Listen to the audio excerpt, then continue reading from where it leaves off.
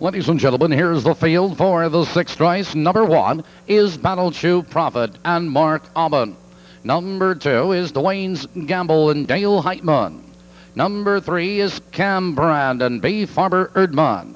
Number 4, Decipher and Walter Paisley. Number 5 is Beep Beep RK and Ronnie Marsh. Number 6, Super Modified, Randy Jacobs. Number 7, Riotous Living, Carl Porcelli Jr. And number 8 is Rick Almerhurst. Dave McGee will drive. That's the field. 8 minutes. Perfect is at any window. Trifecta wagering. And here they come.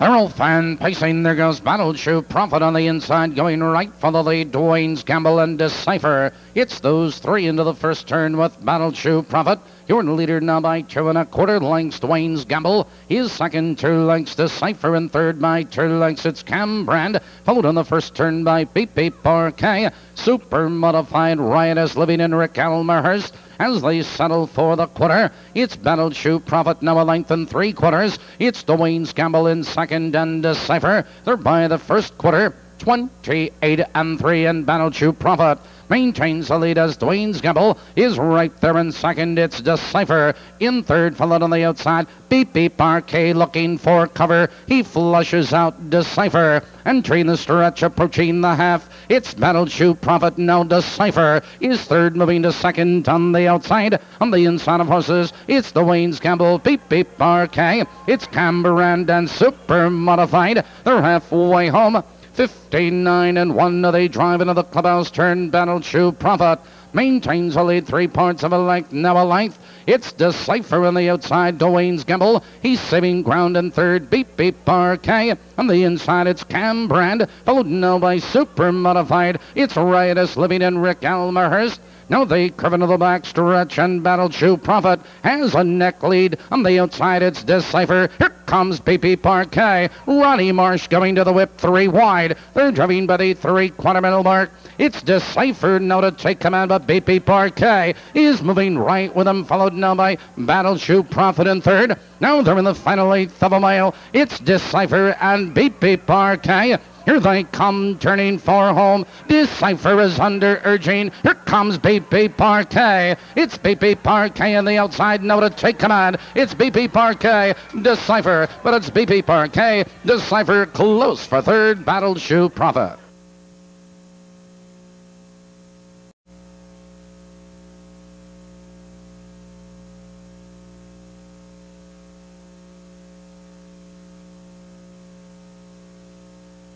Results of the sixth race are official. Time for the mile, 1:58, 3 fast.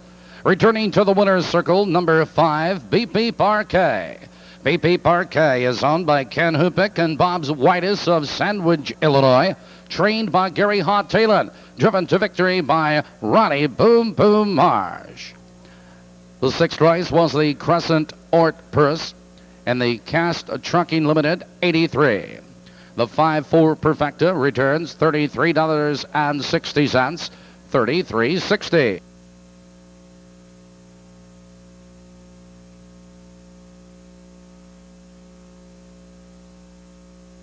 Here is.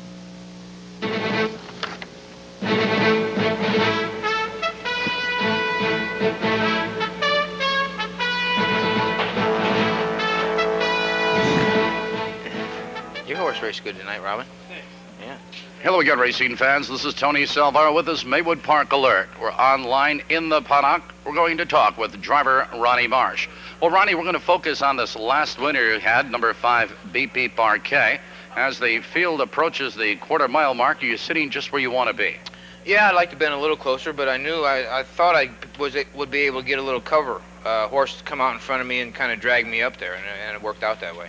All right, now, around this turn now, we're going to see at any moment, you have an opportunity to go a little faster and yet go up to the winner, or rather the leader at the time, but you did flush out Walt Paisley with a 4-horse. Yeah, well, this horse of mine, he's been racing real well, but he's not the kind of horse that you want to come first over with, meaning, you know, without a horse in front of him. If you can give him a little cover like this, he's a lot better off. All right, now you're sitting here going to a half. Now, the half is going a little bit slow, but are you relaxed on the outside? Yeah, my horse is fine. I drove the horse on the front end, I think, a week before, and he has a tendency to get a little tired, usually on the end of a mile, of any kind of mile, no matter what kind of half you are. So I really wasn't too worried at this point.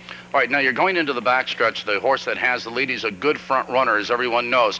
But you see Walter Paisley driving up alongside of him. And do you have any indication now that you want to go 3 wide right here, Ron? Well, there was a horse, if you notice behind me, there's a horse that's gone 3 wide before me, so I'd like to wait it a little longer, but at this point I almost had to go because I was going to get locked in second over, and that's not good.